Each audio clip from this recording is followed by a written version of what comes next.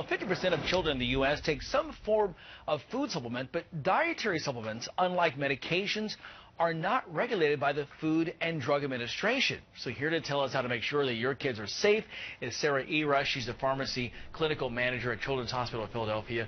So good to see you this morning, Sarah. Thanks for having me. That's one thing as a parent who's given my kids vitamins their entire lives. I never thought about that before. So what's the danger in giving your kids supplements? Well, you know, that it's funny. That's what everybody says. They're natural. They must be safe. It's got to be good. And the problem with dietary supplements is that it's basically an unregulated industry.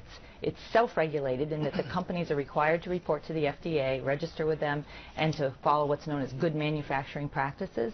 But the problem is the FDA doesn't approve everything before it's put on the market, and they only react if there's something that's wrong with the product. So there's a lot of rogue companies out there, and it's very much a buyer beware situation. You have to be very concerned that what's in the bottle might not really be what's on the label. And as a consumer, you really don't know. You kind of look and say, gee, well, I'm reading the back of the thing, and this has 80%, this is 80%. Okay, guess it must be good, right? Well, you're absolutely correct, and it's really important for the consumer to know how to be able to identify a quality product. There's a lot of concern about, you know, do these supplements actually work, but more importantly is what's in the bottle, what's on the label. So the easiest way for the consumers to do that is to look for a third-party verification or another company that will come in and verify that what's in the bottle is really what's on the label. And probably the best way to do that at the point of purchase is something called the United States Pharmacopoeia verification.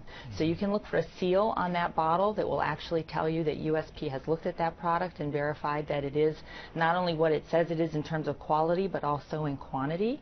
USP as an institution has been around for over 200 years and is also the same institution that sets the standards for pharmaceuticals and food additives in the United States. It's funny, I've seen that, didn't know what it was, so I always love when I talk to people on this show and I get to learn something. It happens all the time. What are the most commonly used supplements, and what should parents watch out for? Well, we have some of the most commonly used supplements here. Vitamin D is very big these days. We use a lot of sunscreen, so kids might not be getting all the vitamin D they need from natural sun. Another one is fish oil or omega-3s, which is good for growing brains and spinal cords. Melatonin is used a lot in children for children who have trouble falling asleep or staying asleep. We also have multivitamins and vitamin C. Vitamin C is thought to be an immune booster, and multivitamins for all those kids that are finicky eaters. Parents want to make sure they're getting the nutrition that they should be getting. And finally, probiotics are often used for kids with digestive disorders or to regulate their bowel regimens. Okay, so tell me, how you're with Children's Hospital in Philadelphia, how have you been in the forefront of kind of crafting the policy regarding these supplements for kids? Well, we're very concerned about the quality of the supplements that are out there. And so what we've put together a policy at the hospital where we try to talk to all patients who come in with these products and let them know that there could be a potential problem with these products. And so we ask them to put them aside while they're being admitted, because they're usually being admitted for an acute condition, and we want to make sure that there's nothing in these products that could be causing a problem.